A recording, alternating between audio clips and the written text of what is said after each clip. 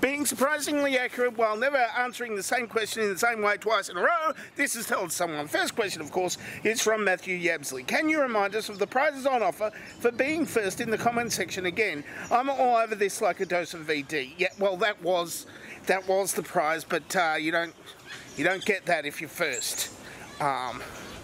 You really don't get that if you're first, unless you did that in another place. So you just get a bunch of credibility. Next question from Endochrome. Haven't you seen any superb owls recently? I'm surrounded by birds. You can hear them right now. There's a lot of tweeting going on, and I wouldn't know what. I'm not any kind of ornithologist, so I don't know which one's a superb owl and which ones aren't. I mean, you can tell the superb owls because of all the hooting and stuff. The hooting and the and crashing and that sort of thing, hooting and crashing into each other and the wearing of helmets and things. So I wouldn't know. I wouldn't know what a superb owl looks like. We don't have the superb owls in Australia. We have things like regular owls. And you know they're regular owls because they leave these pellets. Next question, of course, from Alex Rexaros. Some rich buckaroos out there want to make a giant elevated space.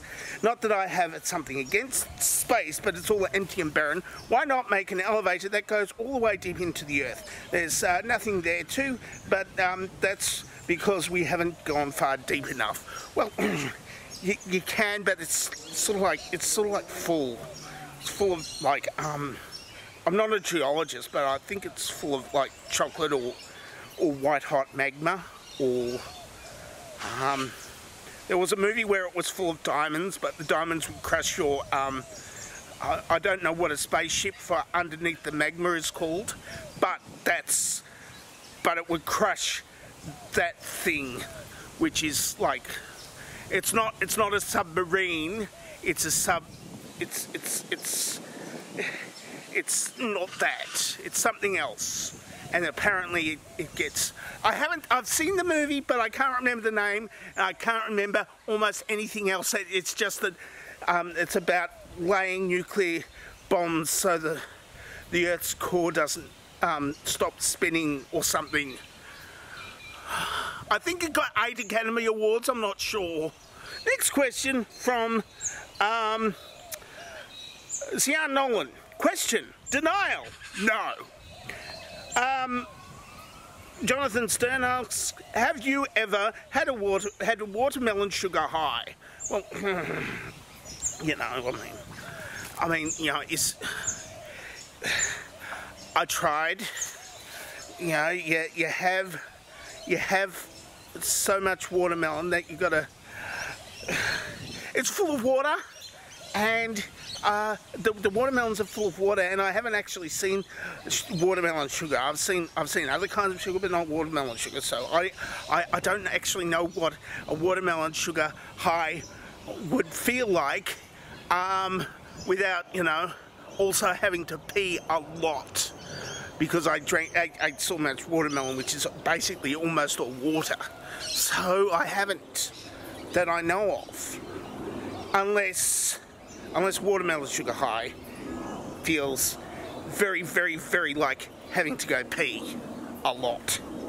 Next question from Jonathan Stern. No, Saucy Noodles, last question for the day.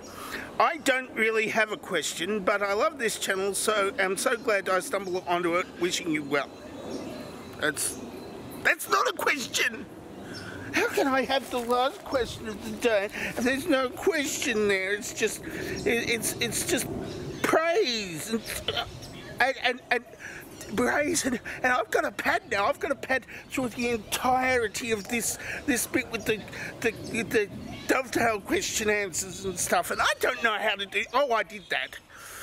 I did that, and that was praise. Oh, that was inappropriate. Hang on. The actual thing I should have said was, thank you.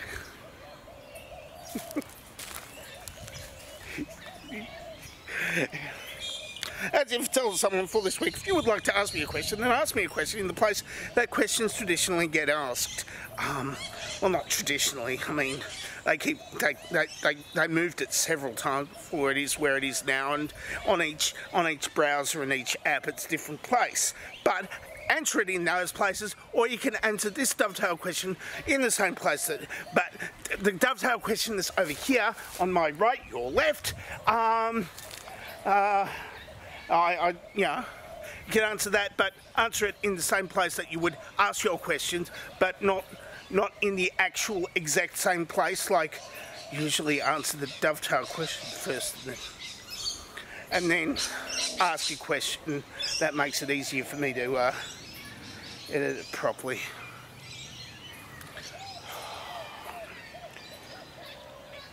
But I'm dangerously talented. I don't have a cool sign off.